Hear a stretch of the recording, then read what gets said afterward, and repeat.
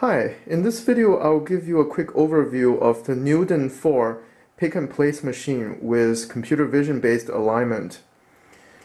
A few years ago I bought the NeoDen TM240A pick-and-place machine. This is one of the most popular low-cost desktop pick-and-place machine, and it has worked pretty well for 3 years. I've made thousands of boards with this machine. But because this doesn't have computer vision based alignment, it's pretty limited. It can't really do fine pitched chips, and it has only 27 feeders, which are not really sufficient for me. Recently, NeoDen has released a new version of the machine called NeoDen 4, and this machine comes with computer vision based alignment. Specifically, it has a down-facing camera which can identify fiducial points on the PCBs, and it also has an up-facing camera which can align components. On top of that, it has up to 48 feeder slots, so this is more than sufficient for me. And also it comes with the PCB feeder, this conveyor belt system, which makes it really easy to feed PCBs into this machine. So I'll give you a quick review of how to run this machine and my general experience with it. The machine came in a big wooden box that weighs about 70 kg.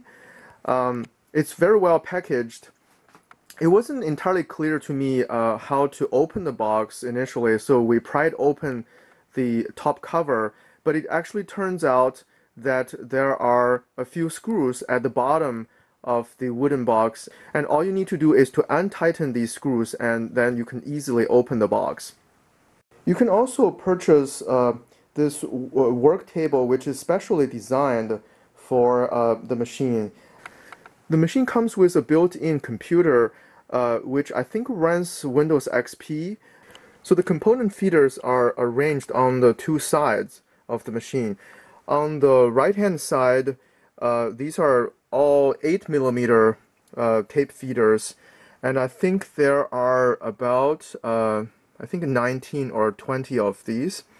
And then on the left side, there are some additional 8mm feeders and some 12mm, 16mm, and 24mm. And these component feeders, when you order the machine, you can customize them, and you can basically tell them how many of each size feeder you want, and they can customize it for you. So on the left side here, it's a platform that you can place, tray matrix components like chips, and including you can design your own tray matrix. Like this is a 3D printed tray matrix I designed for the ESP8266 Wi-Fi chip. You can actually also put PCBs onto this platform. So like you can use these fixture tools to fix a PCB here, and that way you can pick and place components onto the PCB in this area as well. And on the right here is the PCB conveyor belt, which you can use to automatically feed the PCBs. There's also a vibrator feeder here which can fit 5 tubes. So these are really convenient for tube packaging. So now I'm going to turn on the machine, and you can see the initialization process.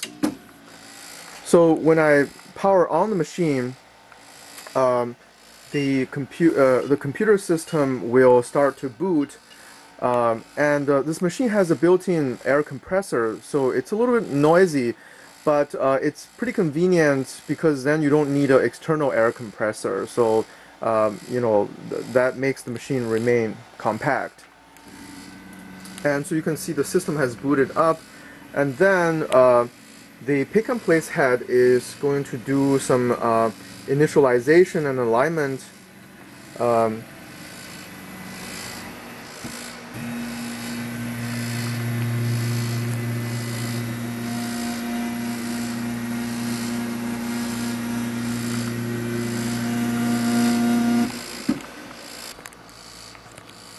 So this is NeoDen's software interface. It's pretty minimalist. By the way, so I just out of curiosity, I changed it to Chinese language, and apparently to change it back to English, I have to ask the manufacturer for a password, which I haven't got. So, for now, I'm just stuck with the Chinese language, but hopefully, most of these are pretty intuitive and easy to recognize. So this is the first tab, which shows the pick and place files, and here is menu testing. So here is where you can sort of test all the components of the machines. So now let me go into a specific PCB, and you can see how to edit the pick and place file. So I'm going to choose the Open Garage board, which comes with a 2x2 panel. So I go into the editing interface. So this is the first tab. This is called the PCB information. So for this, because this panel I didn't leave enough margins on the side, so I didn't want to use the conveyor belt because that would tend to smear out some components on the side. And so I chose to use the fixed tray form. Now this section here defines the fiducial points, or they call it the PCB marks. Because I'm using a panel, I'm going to just use two fiducials, one on the lower left, one on the upper right. And these don't have to be, proper fiducial points. These can just be some landmarks on the PCBs. So let me check the first fiducial. So you can see that the camera moves to the first fiducial, which is roughly here. So, you can move around and you can pick a different fiducial if you want.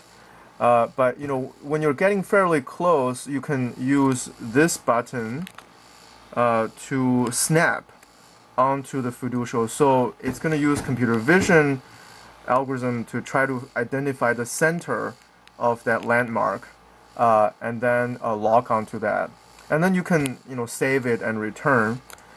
And let's see, the other fiducial is around here. On the right hand side, this big table defines the pick and place position XYZ coordinates of each component, the rotation angle, and you can also define the packaging and the component specification, but these are, I think, just for your information. The machine doesn't really use these packaging information. What's important are the XYZ coordinates, rotation, and also which pick and place head. So there are in total 4 heads you can use, so it can simultaneously place 4 components at the same time, and also which component feeder.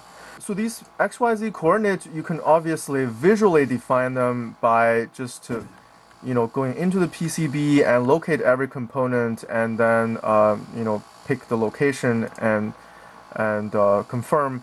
But you can also import from the spreadsheet. So I wrote a Eagle CAD script file, which allows you to easily export the XY coordinates from existing PCB design. So I have shared that script on my website, and you can go and download that script, and that makes it pretty easy to import these XY coordinates. And then so about the component feeders, now this second tab here, this basically defines the feeder configuration. So here you can say you can enable certain feeders and leave the rest disabled. You can define, for each feeder, which pick and place head are you going to use.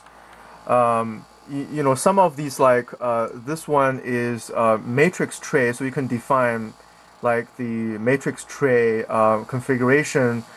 and this one is for the CH340. So this one is a vibration feeder. So this component, and you know, again, you can basically you can customize the pick and place location. You can use the visual aid to help you identify where it should pick the component, and other things like the height of the component. And this selection box allows you to choose whether you want vision correction or not. So the default is correct, and you can also choose not to correct. Like if you know this is some capacitor or resistor which, you know, like a little bit error is fine, then you can choose to not correct, and that will speed up the pick and place. Okay, so now I will start a pick and place session. So I'm going to start with stepping so that you can see step by step what the machine is doing. So I'll start, and then as you can see, the first step is it's going to do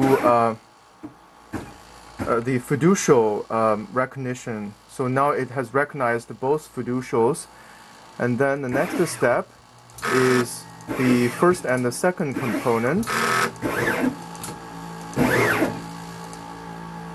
So this is the CH340G USB serial, so this is doing vision-based correction, and then placing, and vision correction again. So I'm just going to let it run continuously now.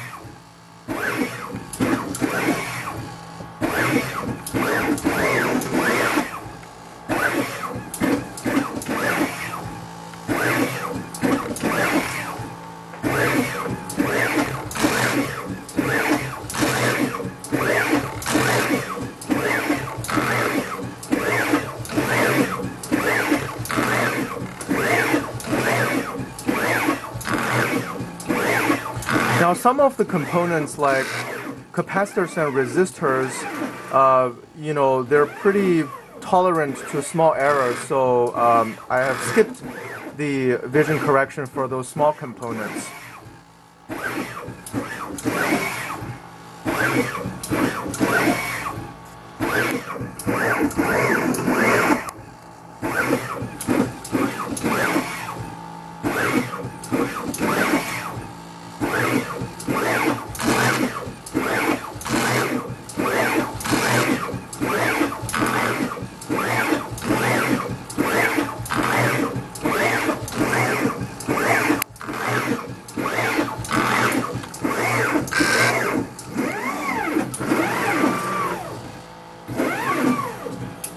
And this last component is the buzzer, which is a fairly large component.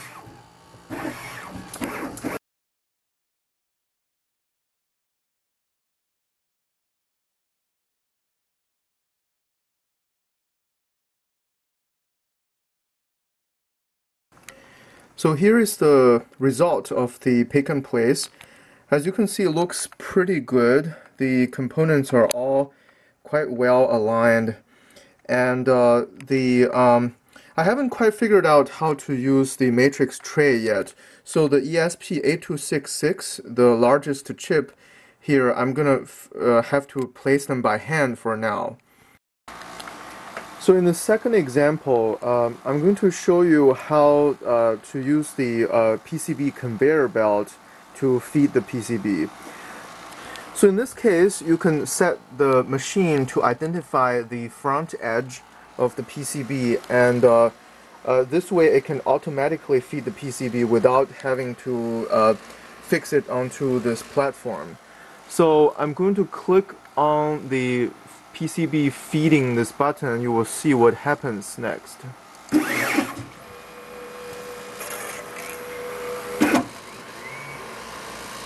So you see that from the vision camera, let's see, from the vision camera here, we can see that it basically identified the front edge of the PCB and stopped there. Okay, so now let me start with this pick and place session. And this board is the open sprinkler DC powered expander and arranged in a 3x1 panel. So again, I'm going to start with step by step, and so let's see, step, and of course to begin with, it's going to calibrate the pick and place head and then feed the PCB. So at this point, you can see it located the front end of the PCB. It doesn't have to be completely accurate because the next step is to identify the fiducial points. So the feeding just needs to get it to close enough that it can recognize the fiducial points. And then I'm going to let it run continuously.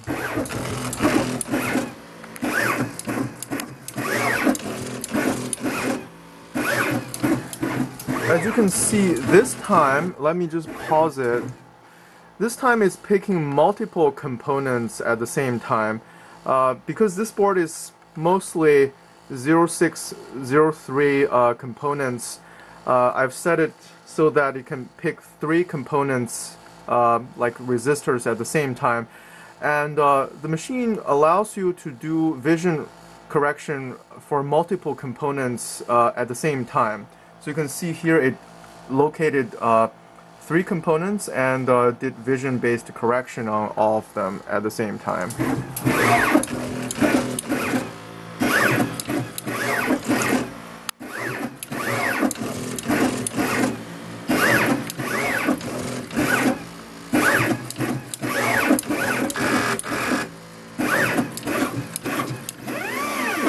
Now, for some of the larger components like the shift register, I have reduced the speed to 50%.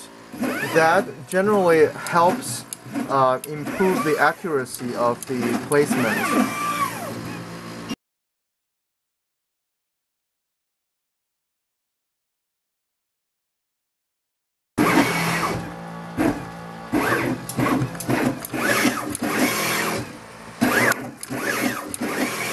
So now it's placing this TVS diode.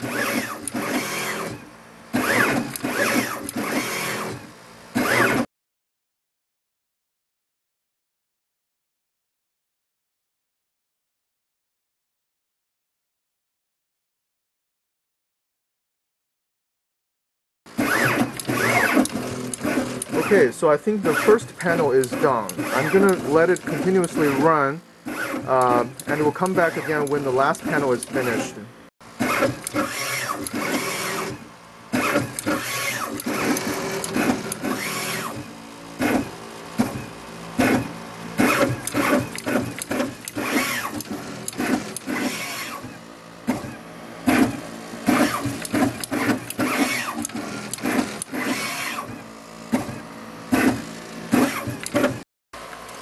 Okay, so now this board is completely done, and I can just move it back from the conveyor belt and then take a closer look. So overall it looks pretty good. I did notice a couple of components that actually are not perfectly aligned. So this does happen, occasionally. When the pick and place head places the component down, at that moment the component might get misaligned, and that's not something that the vision correction itself can do, because this is after the vision correction. But overall it still significantly reduces the amount of manual adjustment that you have to do afterwards. So overall I'm pretty happy with the machine. The vision correction is definitely a big plus. In addition to that, the added number of components and just the variety of components that this machine can handle, it's also really nice to have. It's pretty nicely designed. The machine can be very powerful, but you don't want to spend forever learning how to use it. So the intuitive user interface and the easiness of the software are also big plus for this machine. Okay, so that's all. Thanks for watching this video.